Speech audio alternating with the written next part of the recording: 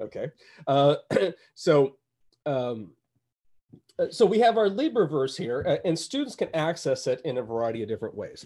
So one is just directly going to our content, and that is one of the most available or accessible regions out there. So anyone who teaches chemistry, for example, and has ever Googled any topic in chemistry cannot come across the LibreText in the top searches of things, just because chemistry is the most mature of our libraries, because I'm the chemistry faculty member, and of course it's the best field that anyone should be studying out there. So students can access these things directly. We're working on ways in order to tie this thing together in a more effective manner using the learning management systems and central sign-on. But students can also interact with our material through learning management systems. A couple of that. We're still at the initial stages of that using common cartridges, but there are LTI and other protocols that we have or are in the process of establishing off of that. So a guiding principle behind what we're doing here with the way that we have this thing set up with everything that's integrated here is to have is to build the textbook of the future, right? And so the textbook of the future involves a lot of other components off of here, but one of the problems of the textbook of the past, or the current textbook, is that it focuses on it acts as a silo. It is a self-contained infrastructure that things are put into and that you distribute out. And that by itself is perfectly fine because we teach in silos. The problem is that we want the students to learn the interconnection of content stored in the different silos. So far too often, the same concept is taught in different fields using different terminology and different examples off of there. And they're not connected very well because they're in the resources that we give to students, because there is very little connection between these things when we give out individual books. Moreover, if you don't have one book in your library as a student, you're unable to make those connections off of that.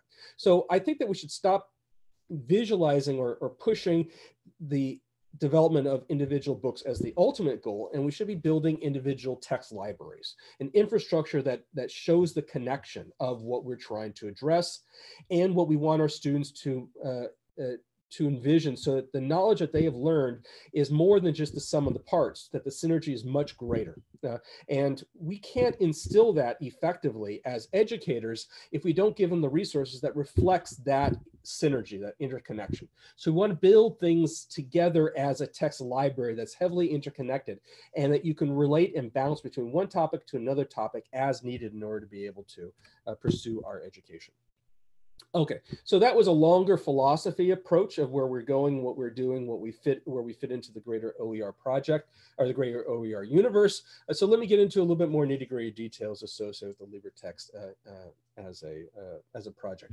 So again, let's go back to the math library. We have these two components. We have the courses, where I said you have the customized areas that, as faculty that are interested in customizing your book, you can do so by just requesting an account and building it within the course area. And the bookshelves are the ones that we curate and move forward. We are integrating thousands of OER pages per week in order to make it so that you don't have to worry about editing and moving it forward. So this is in the chemistry library. Each library has a different organization of the bookshelves because we try to organize it around the fields of those specific libraries. So for chemistry, we've organized it in 8 different components. Physics has its own different organization, and social sciences is even more extended because the breadth of topics that are in the social sciences. And then you can peruse the content semantically. It's meant to be organized that way. We do have the ability in order to do searches, and we're going to be augmenting our searches to be very powerful in the near future in order to be able to discover content from a search perspective, not from a semantic perspective. But again, the key point of going back to that text library argument is if you want to facilitate the organization of knowledge in faculty and students and see how things are connected, you want to present things semantically so they're able to see how things are organized, not just basically provide discovery via search as the primary mechanism in order to be able to do it, because you want to imprint into students how things are organized. So then if you switch to the courses, individual campuses have specific courses, and then if you click on the individual campus course hubs, which we have here, you have individual faculty or individual classes, and it's organized in a variety of different ways in order to move that forward. Again, this is curated by the faculty, not by the development team, because that is the purview and the intent of the customization component. Getting back to the authoring infrastructure, you can construct content in Word files and upload to our site, or Google Doc and upload to our site. And that's perfectly fine if that's a comfort zone that you have that's available. But we also have the ability in order to edit content directly on our site. And it uses an editor called the CK editor. For those of you that are familiar with Canvas, the Canvas learning management system uses the CK editor in order to edit the content on a page. So if you can edit in Canvas, you can edit on the LibreTexts. But you can also notice here that this editing bar here is very similar to the editing bar in Word and very similar to the editing bar in Google Doc, because those things are essentially the same thing. They're a front end and writing stuff on the back end that's either HTML or XML, depending upon which system that you're dealing with. You can look at the underlying HTML code because this is a website, but you don't have to. So if HTML scares you, which I understand it scared me for many years, you can just use a GUI interface off of there. And there are a few additional features that are unique to the LibreTexts project that you have on here. And there are a few additional features here that I would love to have on my Word document that I cry for off of that. So so part of the aspect of constructing a content is to be able to capitalize on advanced features. And again, this will be going into more detail tomorrow. So some of the advanced features that we have available, these technologies that we've implemented or we've built off of, includes things like interactive molecules, interactive proteins via a handful of different technologies, interactive three-dimensional structures. I mentioned the ability to embed executable code via the Jupyter Hub infrastructure. So this is Python that's added into it. We can use R if you're doing statistics, for example, or in engineering. You bounce back and forth with Octave and Julia, and we actually have 30 other languages that we can integrate available. We have an annotation infrastructure, so you can actually write on virtual marginalia on the side of your pages, or you can use that as your virtual chat room or contextual chat room, so that students can go in and write and highlight a specific paragraph, a specific equation, and then write down, I don't understand what this equation means, or I don't understand what this paragraph means. And then you can provide a contextual meta discussion on the side of your book. And it's a more powerful chat room than what your learning management system provides. And we have two technologies in order to do that. One's Hypothesis, and the other one is Nota Bene, which is a precursor to Hypothesis. So let me mention a little bit about the utility of and the power of community. So the OER community moves forward in part because when one person builds something and shares it with everyone, other people can capitalize and use it as a Lego block in order to build what you're going on. So this is an example of something that was posted on Twitter. So this individual, Free Radical, and I don't know what his real name is, created a Python code for identifying how to distill isopropanol from isobutanol, because I also follow Chem Twitter.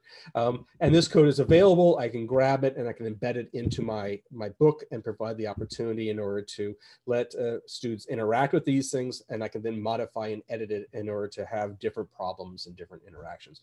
That is the ability in order to capitalize on what other people are doing and moving forward, the community that we're very much trying to grow and use effectively.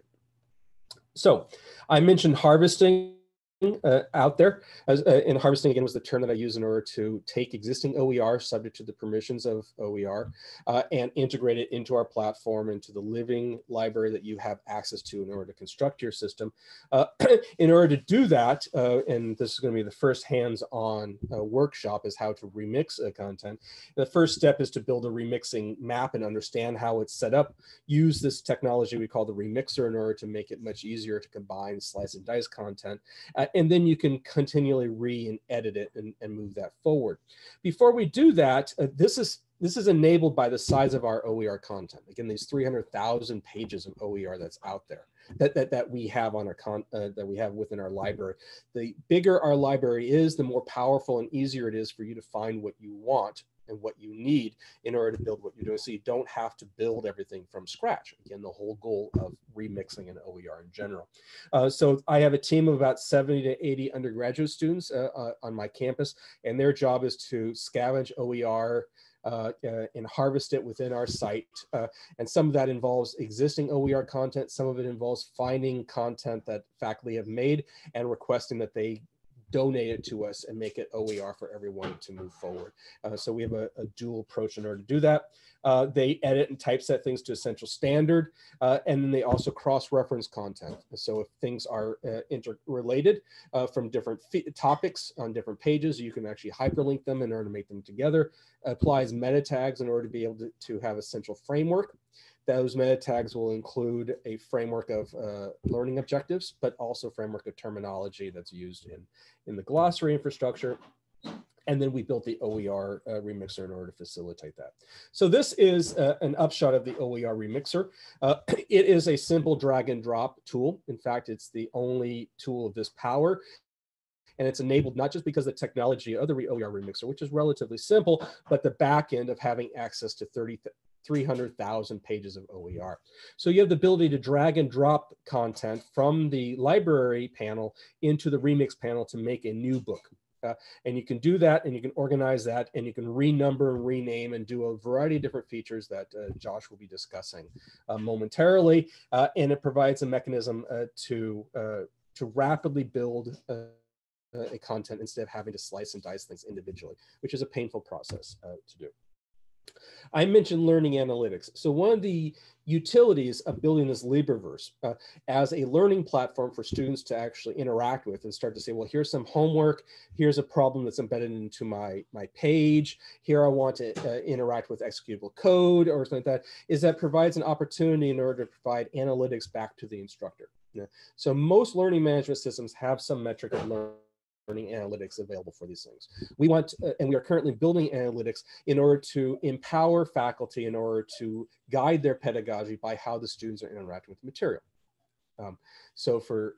And that is an exceedingly powerful mechanism in order to capitalize how students interact with the textbook, interact with the homework system, and build this infrastructure. And it's all set up so appropriate FERPA and rules like that. We're not selling data or anything like that because it's not our game. This is meant in order to give this information back to the instructor. So this is an example of these sort of analytics. So about 6 years ago, I taught 2 back-to-back classes of 500 students in order to demonstrate the efficacy of the LibreText, actually the ChemWiki, which was the term of the project back then. And this right here is aggregate daily page views in one of my classes. And what you can see is at the start of the class, students studied or read content in the beginning, and they decayed away with about about a week half-life.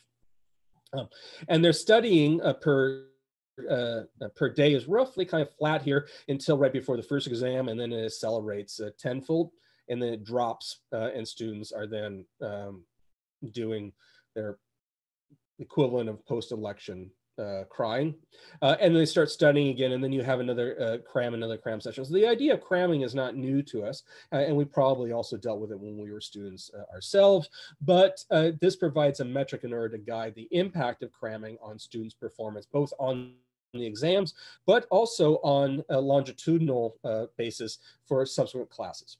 And the idea behind that is that you can then use this as a metric to guide the pedagogy of how we instruct in order to build something better to advance that. And this was an example of it the subsequent quarter in the summer, where I taught a weekly quiz. I gave weekly quizzes instead of 3-week exams in order to try to get the baseline up. Just for your information, you could find this in the Chemistry Education Research and Practice study right here. The crammers did about 10%, performed about 10% poorer than the non-crammers. Accessibility. We have a need in order to advanced accessibility on our content because A, we should be doing that, and B, we are legally obligated to do that. And so we have bots. So because we have everything centralized and we have control of things on our platform, we can implement programs that go page by page and implement changes to the content. So when people build content on our site or contribute content to our site, these bots will go through and start to update them. And we have 2 bots out there. One is the Brad bot.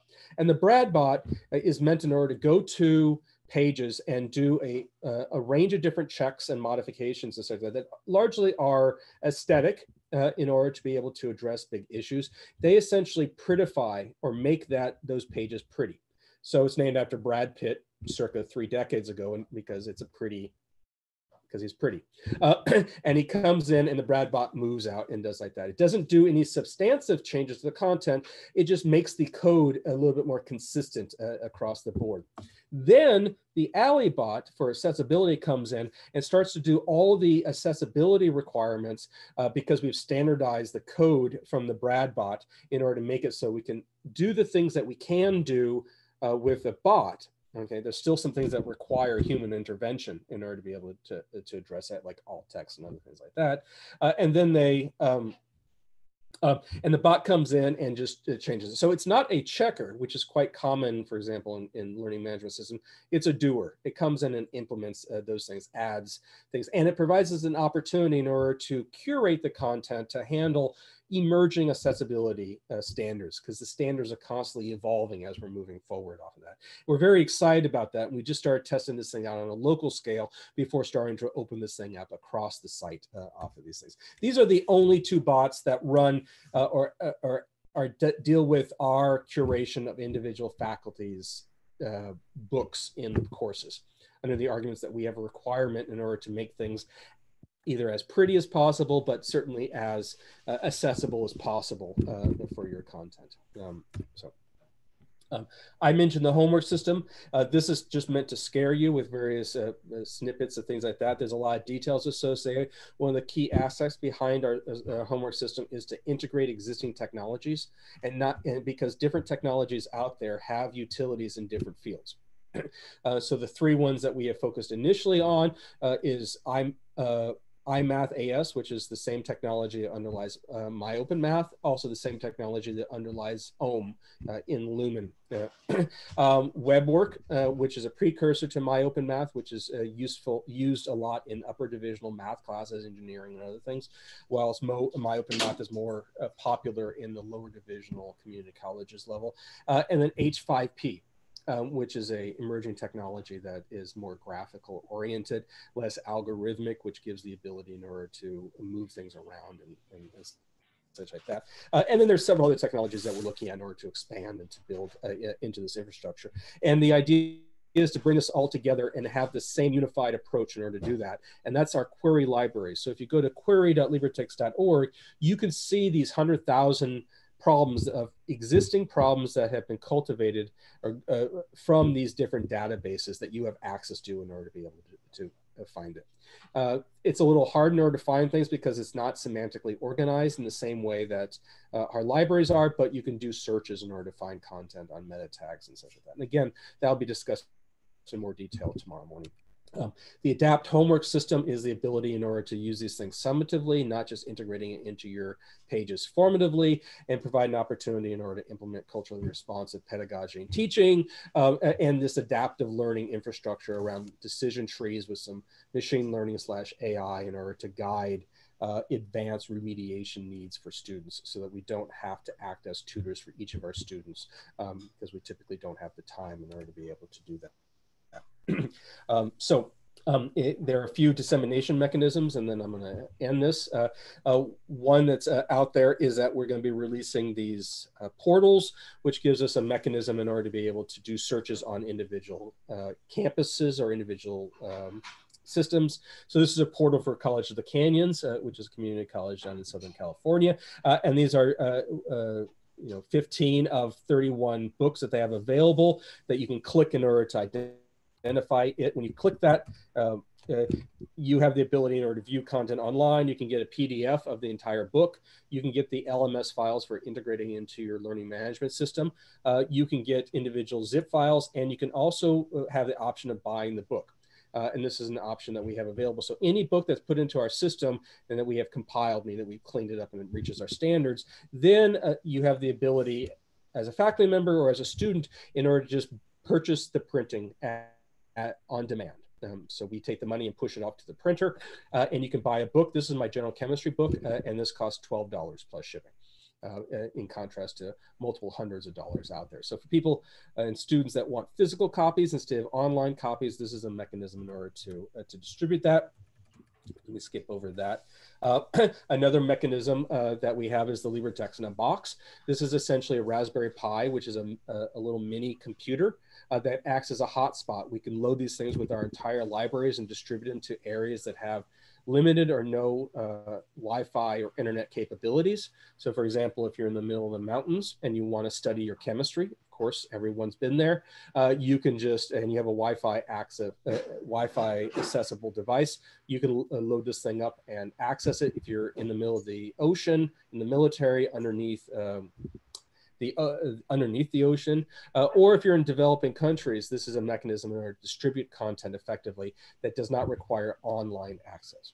We have a version in order to do this thing using just the apps that are on phones, not just using a physical device off of that, and we expect that to be coming out very soon. So let me end this with what I started, which is our mission. We're implementing a community-built OER research platform portal that's comprehensive and be curated at multiple levels. Each of those C's means various things. The key point is to get as many people involved in order to build, curate, distribute content as effectively, and that's one of the goals of the LibreFest itself. And with that, I thank you for your attention, and I have some time in order to answer some questions before the next entry on this workshop. Yeah, you don't have to ask permission to ask a question. Just unmute yourself and ask.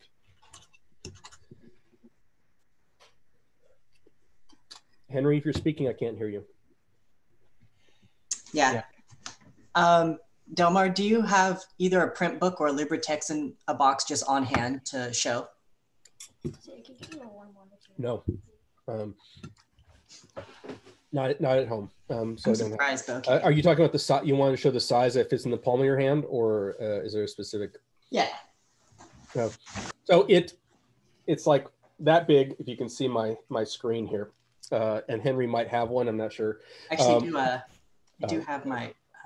And you can distribute content either via SD cards, or there's one, or you can connect it to the internet. And download it there. We're switching the technology a little bit. There are a handful of them that are being exposed right here. And they cost about $50 because it's hardware in order to distribute. And we're very excited in order to use this in order to expand the LibreText and the utility of the content that we have to developing countries, which again is one of the, everyone's showing their Raspberry Pi, and I don't have one. I've sort of left out here, and such. So.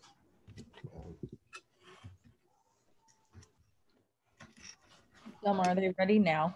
Someone's asking. What was that? Can people get the LibreText in a box now? That's a question that. Yeah, we need to put it on our bookstore that you see online. But yes, they're available now.